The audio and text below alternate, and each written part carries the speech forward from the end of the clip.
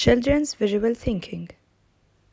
So often in schools, we treat kids like they're like empty shells to be filled up, like we can lift the top of their heads up and dump a lot of knowledge in, and we don't give them the opportunity to tell us what's in their head, what they know, and give them the opportunity for putting their own ideas together.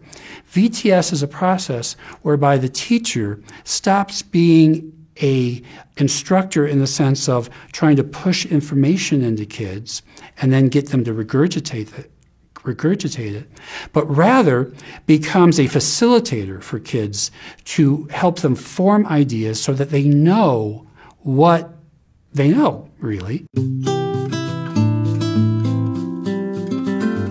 Visual thinking strategies, or VTS, is a process that you can teach to teachers very quickly, but it's a very sophisticated process. You show a picture, you tell the kids to look at it for a minute, and that means like a whole minute.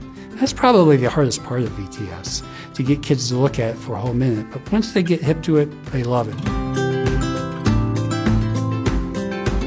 Then you ask them what is going on in this picture.